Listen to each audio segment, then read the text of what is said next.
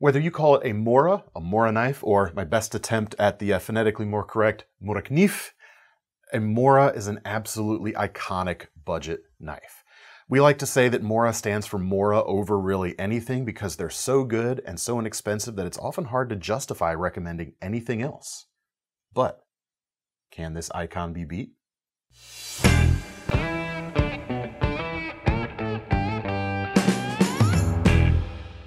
Hey everyone, David C. Anderson here coming at you from the Knife Center, and welcome to this episode of Beat the Icon, where we take a look at the Mora knife.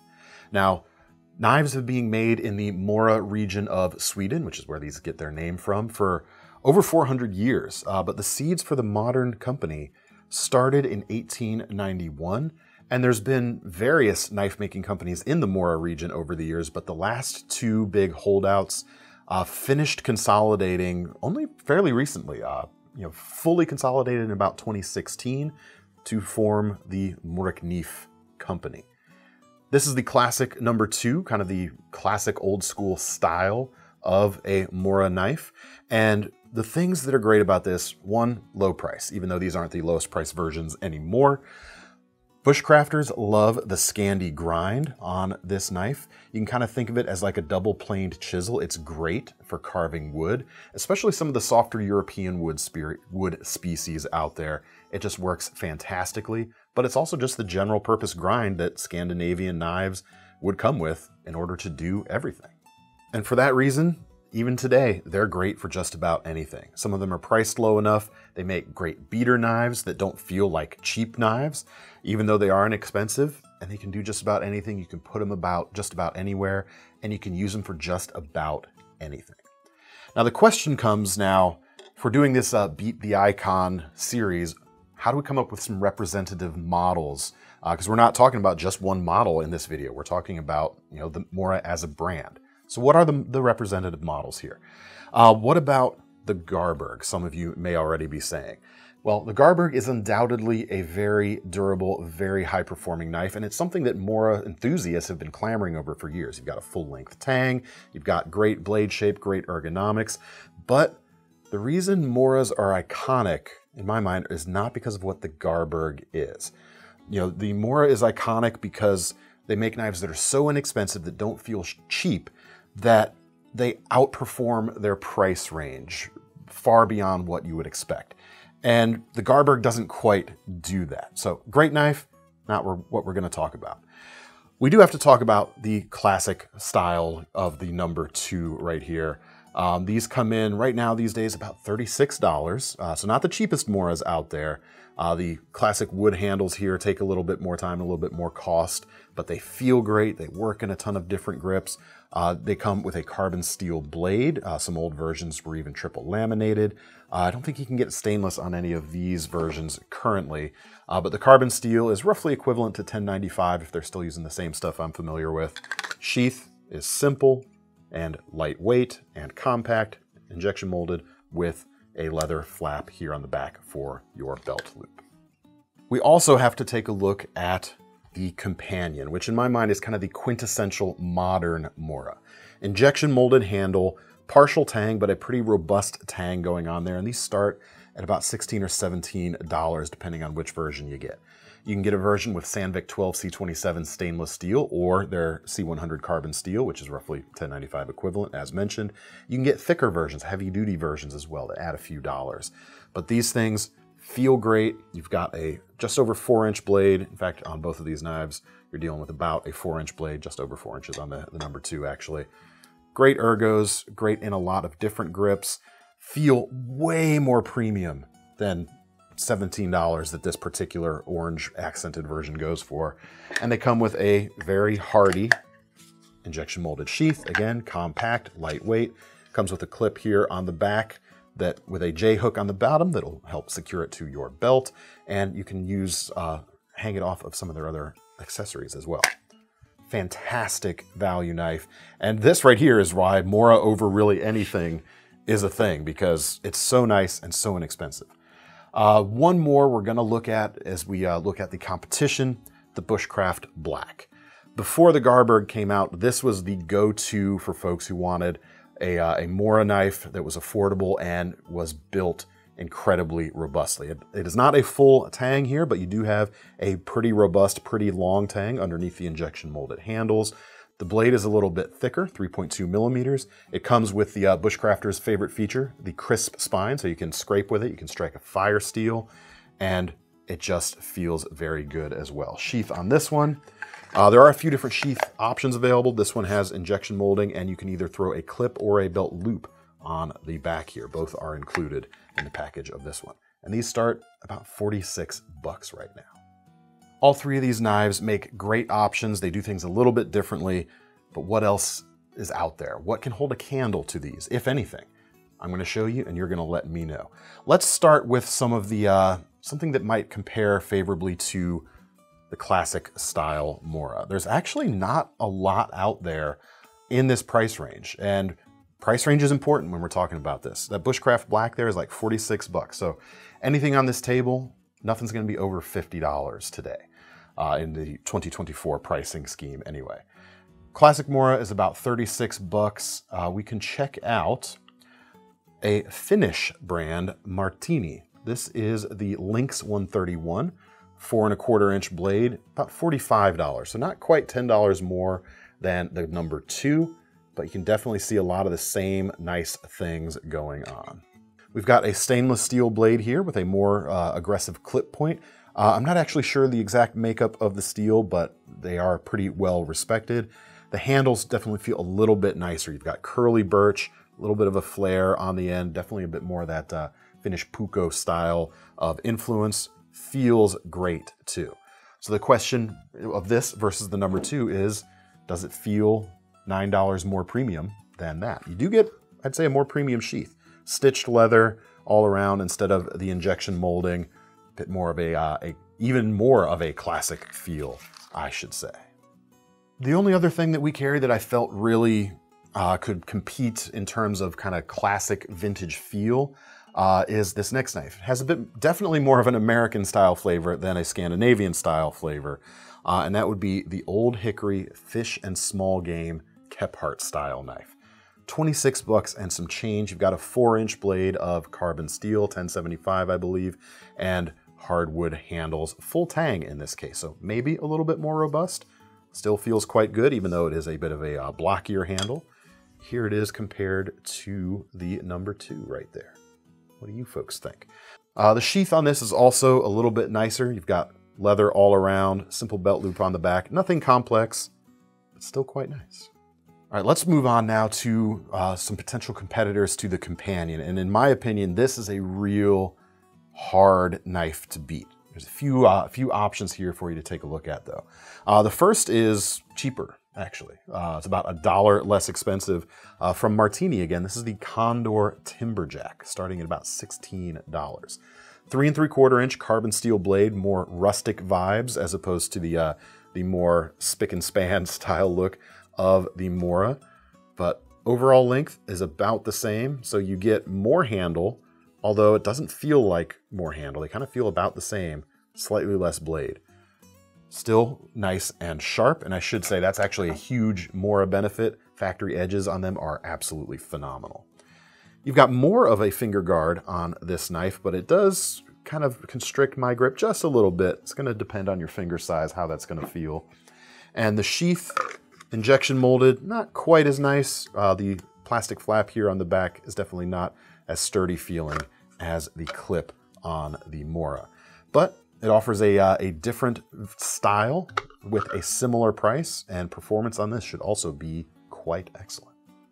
Beyond that, Cold Steel actually makes a few options that make, I think, compelling companion alternatives. The first one is the Fin Hawk right here. You can see it's definitely got similar influences as the Mora, and Fin in the name, it leans into the puukko aspects a little bit more of the kind of Finnish heritage. It is a little bit more expensive than your companions. This is about $23, so value for $1 is not quite as good. It maybe feels just a tiny bit nicer fit and finish wise. There's less of the factory grind left on the Scandi portion of the Fin Hawk, but it's a minor difference, quite honestly. Feels quite comfortable. You've got 4116 stainless steel, a German composition, 4-inch blade, nice and sharp, nice and comfy. Feels great in a reverse grip too. And sheath is very, very Mora inspired. Injection molded with the same style of clip and hanger on the back. Feels really good. And if the ergonomics of this feel like they might be a little better for you, it's hard to tell without holding them in hand, quite honestly, but very good knife. But as I said, more expensive. So let's bring the price down a couple bucks. The Finn Bear, $21. Same kind of steel here, that 4116. Very similar sheath, as you can see right there. And very Puko inspired again.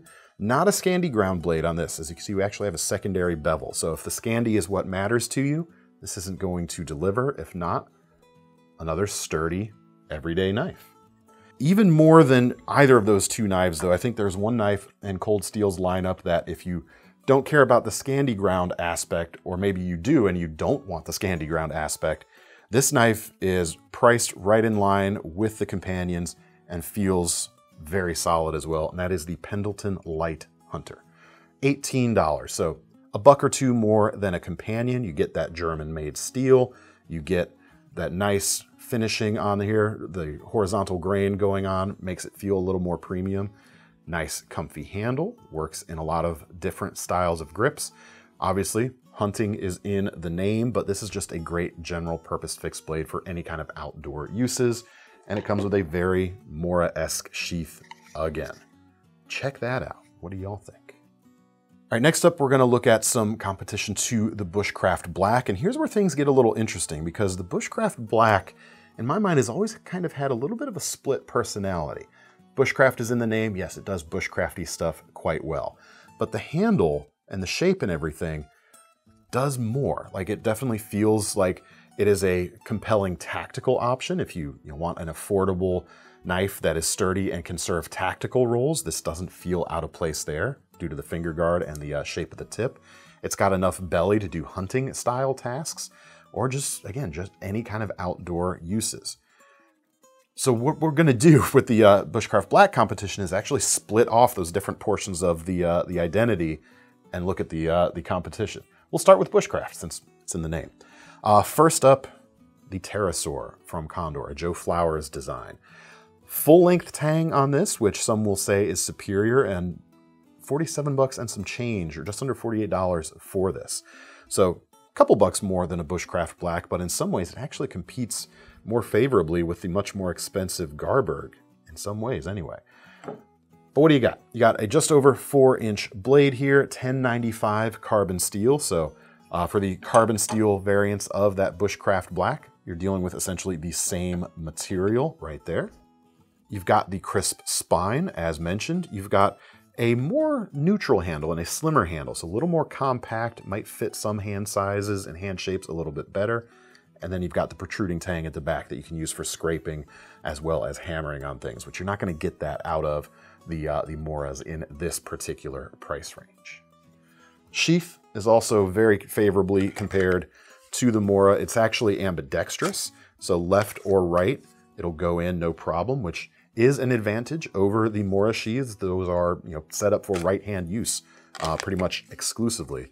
And you've got a leather belt loop here attached to this slider, which can be removed if you want to just slip it into a pack without it. Next up, another Bushcrafter, the United Cutlery Bushcraft Explorer. We got to talk about this. It's about $40, so it undercuts the Bushcraft Black just a little bit. 1095 high carbon steel, so same type of material. 4¼ inch blade. And the hardwood handles here just scream Bushcraft. This is a classic bushcrafty shape at this point. Feels very comfortable. You've got that full tang for rigidity. You've got a really compelling sheath option right here. You can carry it either horizontally or vertically on your belt. You've got retention straps, Velcro on these. You've got a standard belt loop there. Lot of knife for your money, quite honestly. The reason I think this is maybe not as popular as it could be, everything about this knife screams bushcraft, but it's missing one key feature that most bushcraft knives specifically want to have, and that's the Scandi grind. It may look like it, but you've actually got a hollow grind here with a secondary bevel. Still an excellent feeling knife. It's still going to perform, but it's not going to do necessarily that bushcraft thing quite as well as a Scandi ground knife might.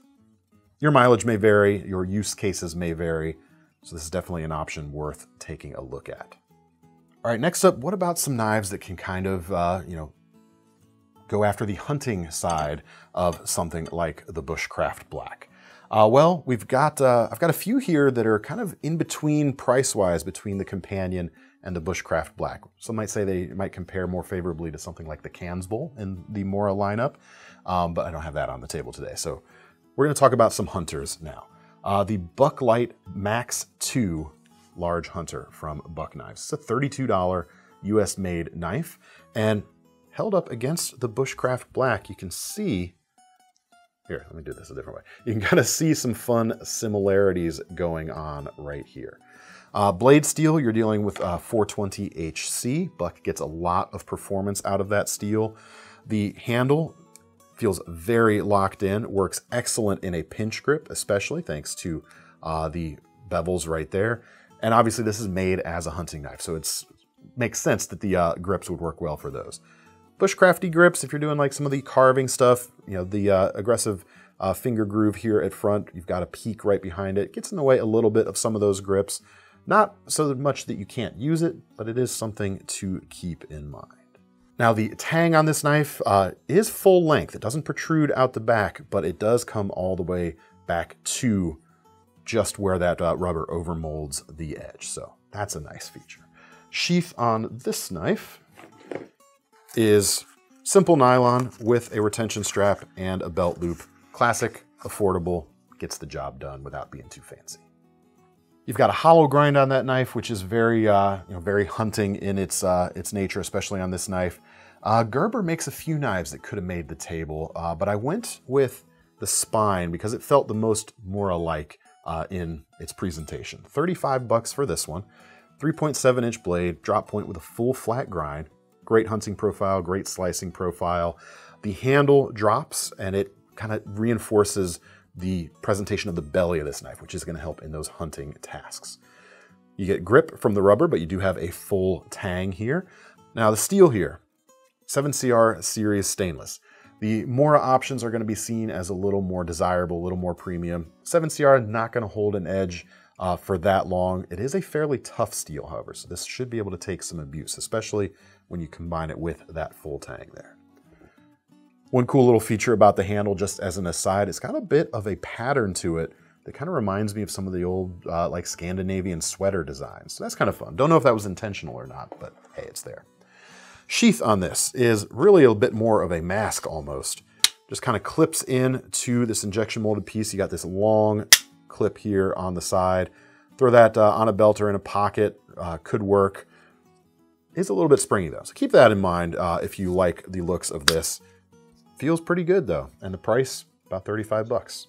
Does it compare to a Mora? You gotta tell me. All right, next up, a couple more hunting inspired things. We've got another Martini, and the reason I say this feels more hunting as opposed to more bushcraft is that hollow grind on this one as well.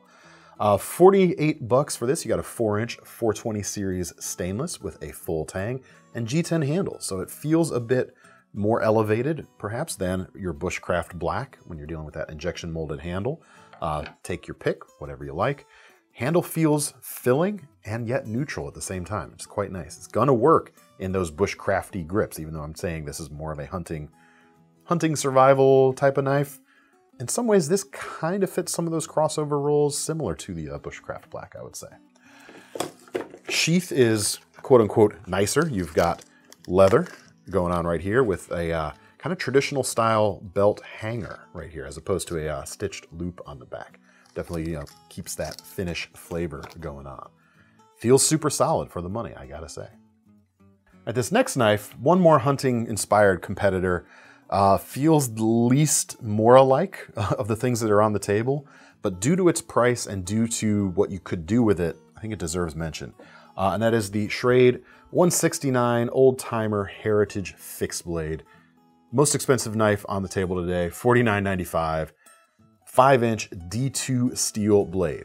Not going to be as tough as the $10.95 equivalent on the Bushcraft Black, but it should hold an edge longer. So what do you want in your outdoor fixed blade?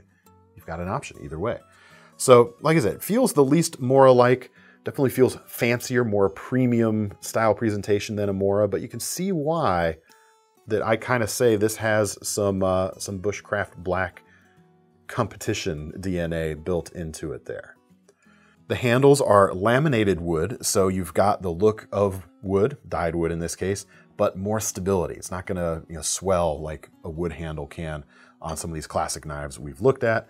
You've got the integrated bolster and guard. Just feels super premium. Almost a polished blade going on too. Very, very nice. Sheath, sorry I haven't unpacked it, but it's leather with a retention strap. This feels, on the table today, probably the most knife for the money.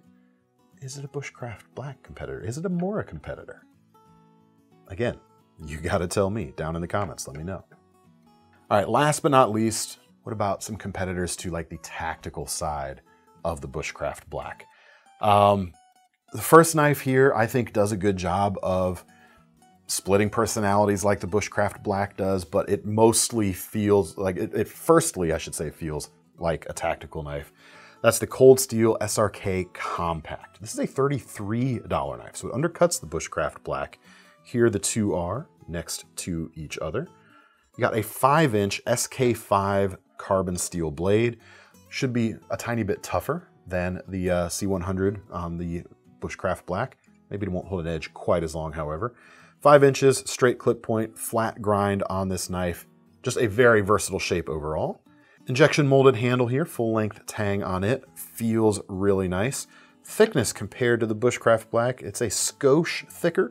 That might be the blade coating in this case, however. Doesn't feel quite as nice as the Bushcraft black, but it feels just as capable to my mind. The sheath is maybe a little bit nicer. Well, no, maybe about it. The sheath is a little more versatile, certainly. Securex, it clicks in quite nicely. You've got a nylon drop loop here on the back with some attachment options and versatility in the sheath that you can rig up all kinds of aftermarket solutions as well without having to get a new sheath. 33 bucks. What do you think? Two more. The Schrade SCHF 31 drop point fixed blade. Definitely feels tactical first and foremost. This is a $29 knife, however. You've got 8CR series stainless steel with a 4.5-inch blade and a hollow grind. You've got rubbery handles, very aggressive texturing on it to keep it in your grip. Here it is next to that Bushcraft black. You can see the why I make the comparison between these two. You could definitely press it into other rolls as well. Like the buck we looked at earlier, however, the aggressive peak here behind the index finger area is going to impede certain grips. If you do any of that chest lever stuff where you're twisting the knife in your hand to get the angle you want, those are going to be affected. If not, has a lot going for it, for sure. Like the Cold Steel, we've got a pretty versatile sheath going on. It is a single piece loop here on the back, so if you wanted to do some aftermarket stuff on here, you would have to kind of cut that off. But it is an option if you want to. 8CR steel, again, not seen as desirable as the steels you're going to find in the Mora range. Fairly tough, fairly okay on its edge retention, again, for a $30 knife. But does it beat the Icon? That's the question. And last but not least, I actually wanted to talk about the Ontario SP5. We didn't have one on our shelf when we wanted to film, so I have the SP1 here, which is basically just a longer version. The SP2 is a 5.5-inch blade compared to the 7-inch blade on this one, and it also has a sawback. But this has, the tactical side of things definitely nailed down in terms of your Bushcraft black alternative. But in my mind, this also has kind of always had that, use it for anything vibe to it. Great beater knife. Carbon steel blade, like I said, 5.5 inches, about $45 for it. Full length tang. The sheath on these is nylon. They're ambidextrous. This retention strap can go either side, so that is a nice option with the sheath. You've got MOLLE compatibility as well. Is this too tactical to be like a Mora competitor? If you're thinking of a Mora as just a straight up Bushcraft knife, I would definitely agree with you. But in terms of a knife that's just, you can use it indiscriminately, it starts to make a little more sense. But anyway, as I said at the beginning, I'm going to show you the competition. You have to tell me in the comments what of these, if anything, beats the icon? What can take the fight to the Mora and win? Is it any of these knives? Do you know anything else that might qualify for that? If so, drop those in the comments as well. And last but not least, to get your hands on any of these things you see in front of me right now, click the links in the description that'll take you to KnifeCenter.com. While you're there, don't forget about our long-running Knife Rewards program, because the least thing we can do when you buy one of our knives today is give you some free money to spend on your next one. I'm David C. Anderson from the Knife Center signing off. See you next time.